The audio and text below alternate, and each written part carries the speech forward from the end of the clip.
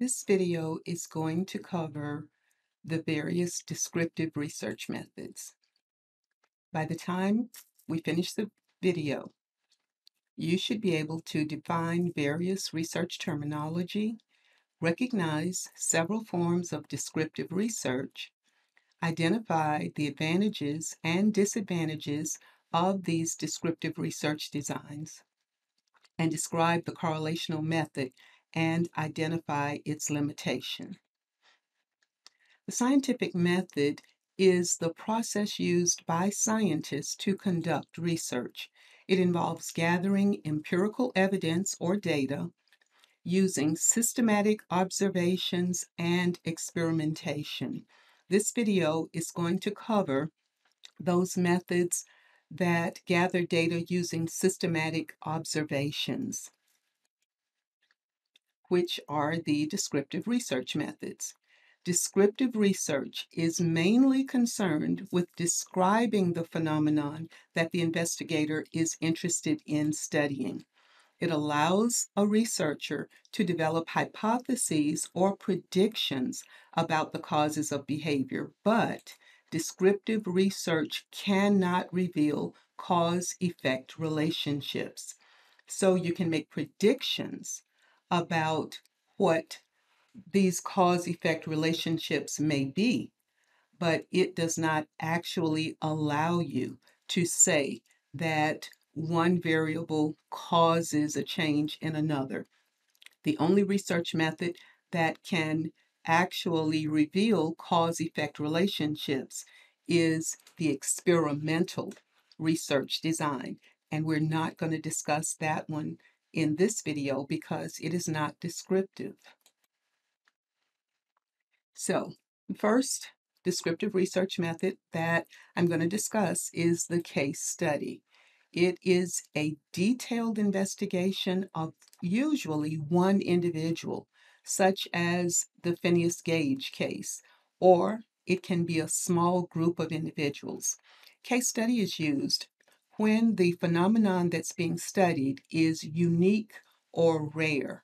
There may only be one individual with that particular set of circumstances, or there may be only a very small group of individuals that are that have that characteristic that the researcher is interested in. There may not be 200 or 1,000 individuals. In those cases, where you have a unique or a rare phenomenon, you would use a case study method to investigate that particular phenomenon.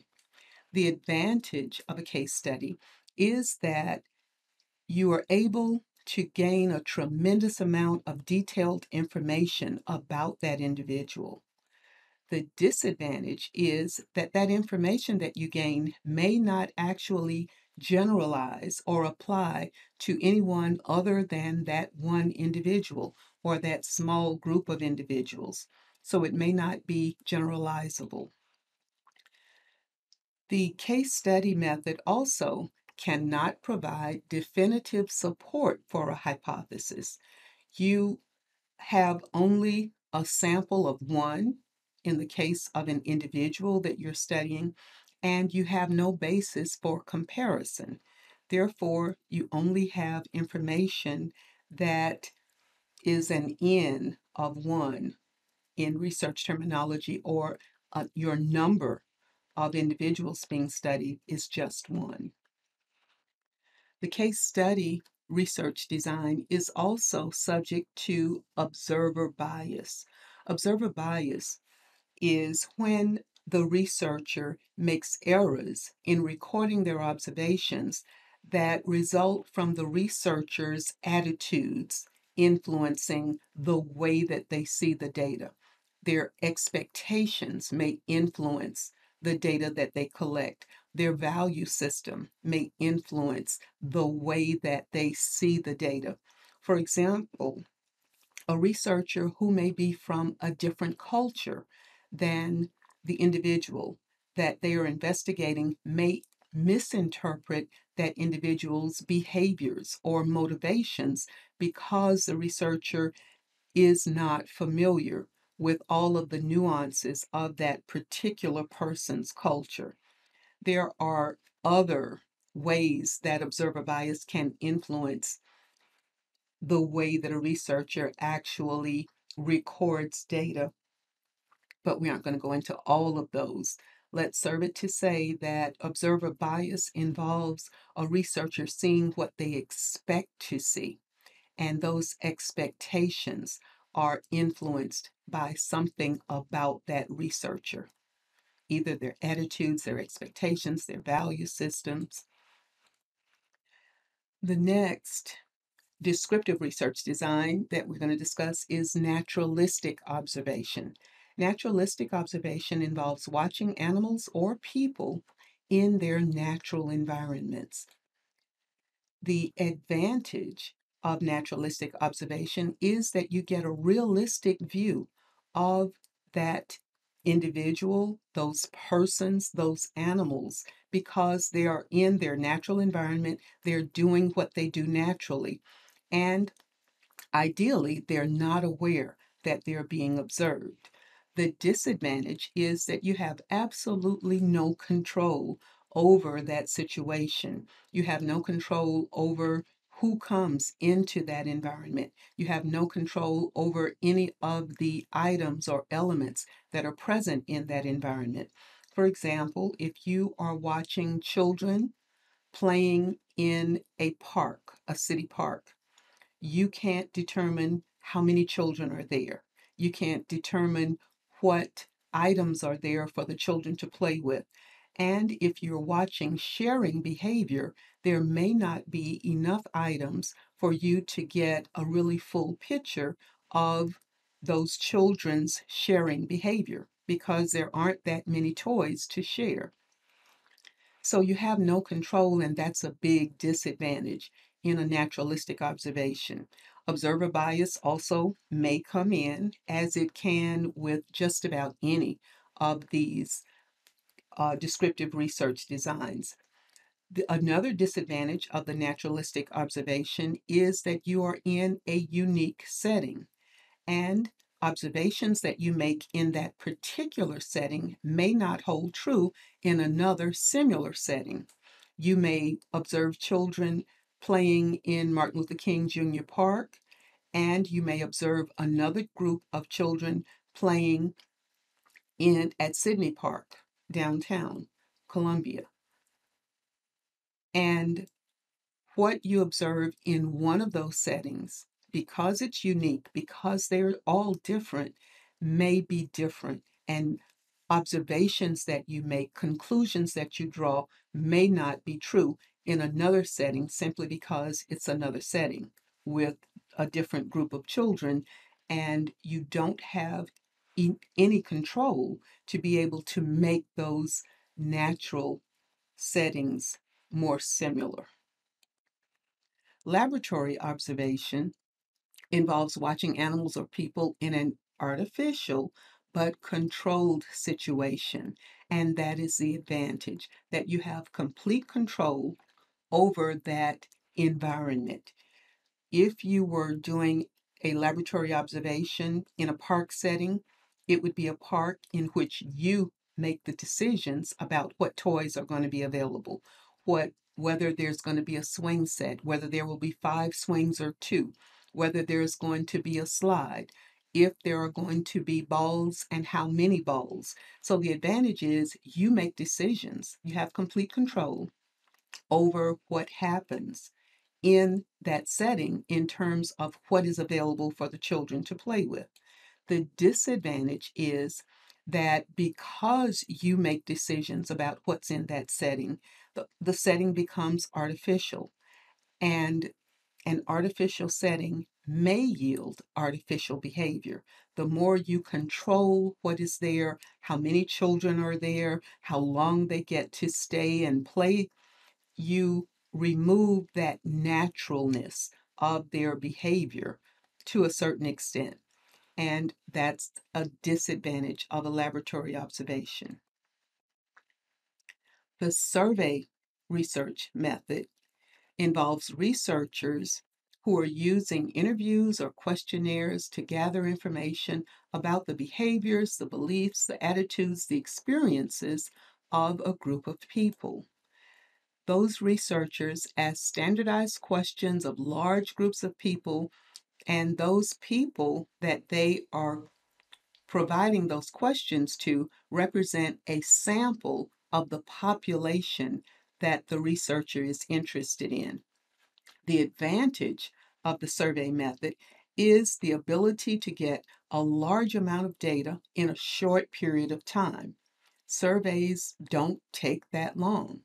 Even interviews, you can interview large groups of people in a relatively short period of time. You also have the advantage that depending on your survey methodology, whether it's a paper and pencil questionnaire or questionnaire over a computer or an interview, you have the ability to ask them about sensitive topics. Surveys, questionnaires are usually anonymous, and people are more willing to talk about or discuss or provide information about sensitive topics when they believe that you will not know whose answers those are. There are several disadvantages to the survey method. One is that the potential respondents have to be carefully selected. You need a representative sample, and sometimes it can be difficult to get a representative sample. I'll talk about exactly what that is uh, a little later. Your respondents, the people who are responding to your interview or your questionnaire, also may not always tell the truth. Sometimes participants lie, and they lie for different reasons. Sometimes they don't tell the truth because of what researchers call a courtesy bias. They want to give you the answer that they think you want. They want to be helpful. They want to give you answers that they think is going to help your research. It's a courtesy bias when you really want a truthful answer. There's also a phenomenon called social desirability. And this is when the respondent, the participant in the survey, tries to fake good. They want to look better, or they want to impress you that they are different than they really are. For instance, if you ask them, if one of the questions involves how many sex partners they've had within the past year, and that respondent may actually have had 30 sex partners, but they don't want you to think that they're promiscuous. They don't want you to get a negative view of them. So they respond in a socially desirable manner and say they've had two sex partners versus the 30 that they've had. That gives you inaccurate data. And sometimes people don't tell the truth because they simply don't remember the answer. And they give you an estimate or they give you their best guess. Once again, that introduces error into your data. Another disadvantage of the survey method is that it can be costly and time consuming. Questionnaires are usually relatively quick and easy. If you're doing an interview method with your survey, it's going to take much more time. It takes more people because you are trying to gather information from a few hundred people, and surveys using an interview format are just going to take longer. Finally, the survey method skims the surface of a person's beliefs and attitudes. They may tell you what their beliefs are or what their attitude is about a particular issue, but it does not tell you why they believe that way. So you don't get the depth that you may potentially want. I said that I was going to go over some of that terminology that I just used when talking about surveys. A population is the entire group of interest to the researchers, and it is the group to which the researcher wants to generalize their findings. The population is the group from which a sample is selected. A sample is a part of the population that's studied, and you use that sample to reach conclusions about the entire population. So, if I wanted to gain information about students in the Columbia, South Carolina area, I would not try to gather information from every student in the Columbia, South Carolina area. That would be too many individuals, it would be too costly, it would be too time consuming. So I would take a sample of that population, which means that I want only some of those students. But there are many students, and let's narrow that a little more and say college students. There are many college students in the Columbia, South Carolina area because there are many colleges and universities. There is Midlands Tech, there is the University of South Carolina, there is Benedict College, there is Allen University, and there's South University. There are many colleges, universities within this area, and I would need to sample individuals from all of those in order to get a representative sample. And this is what you really want. A representative sample is a sample that mirrors the population of interest. It includes basically all of the important subgroups in the same proportions as they're found in the population. This is why it can be difficult to get a representative sample. Not that you couldn't find these individuals, but once you find them or contact them, they don't always want to be in your research. They may not respond. So it can be difficult to get a representative sample. But what you want is a representative sample so that it truly represents the population and gives you more accurate information. The correlational method is the last descriptive research method that I'm going to discuss. The correlation is a statistical technique that allows researchers to discover and predict relationships between variables that researcher is interested in examining. The correlation coefficient is the actual statistical measure. It's symbolized by this little italicized R, and here it's just a plain R. And that correlation coefficient indicates the strength and the direction of the relationship between two variables. A variable is simply what you're interested in studying. You can call it a variable, you can call it a factor. It's that thing that you're studying.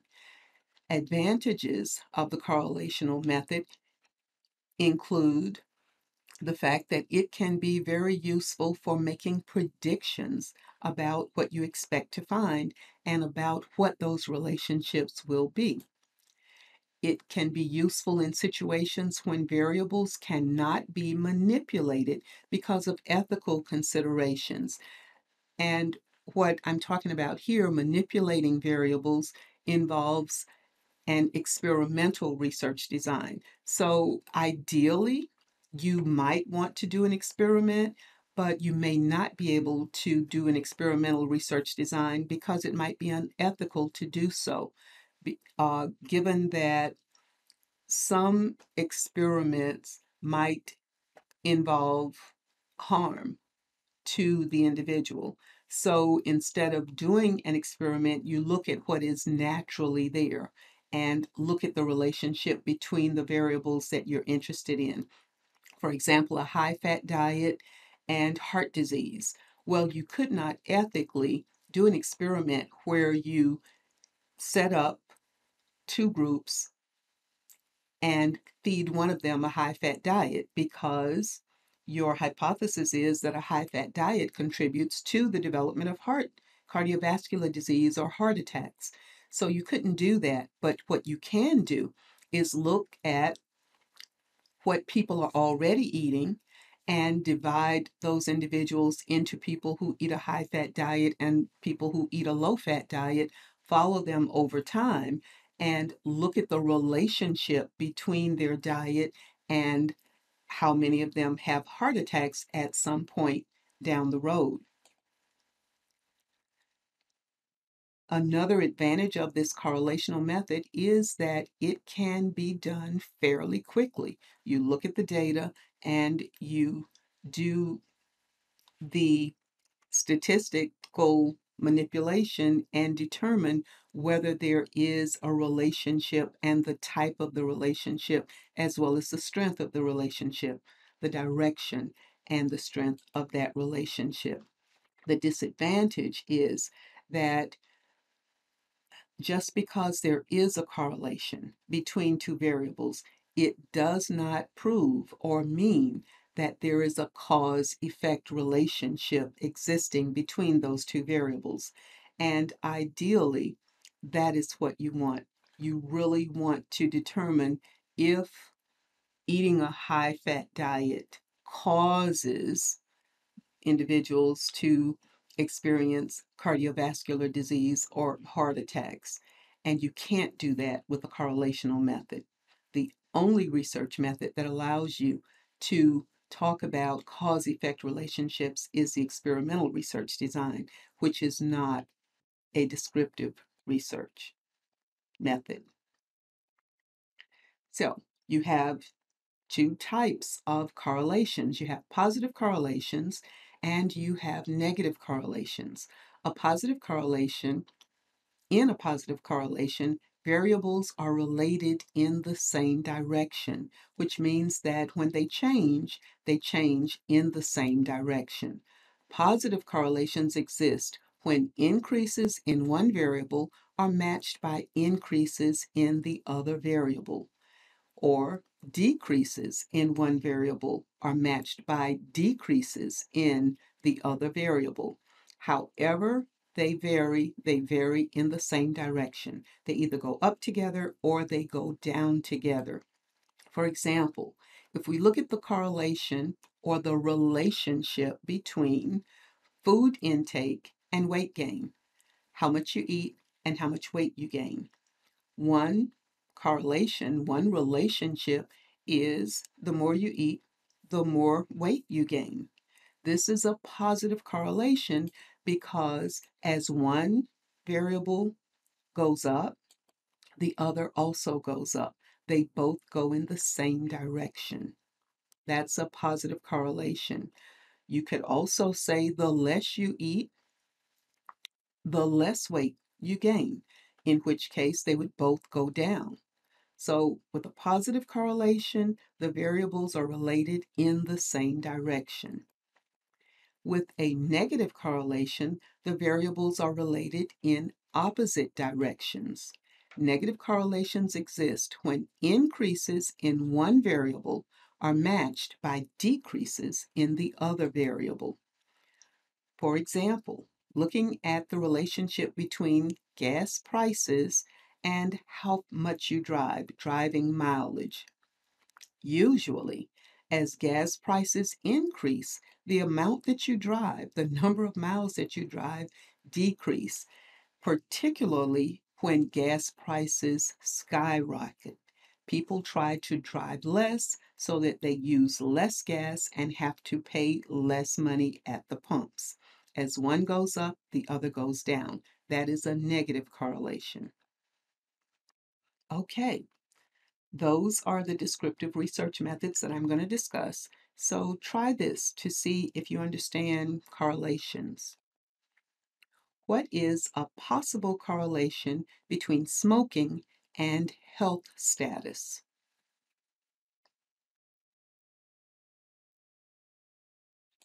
You might say, the more a person smokes, the less healthy that person is. If you said that, is it a positive or a negative correlation? What is the relationship between those two variables?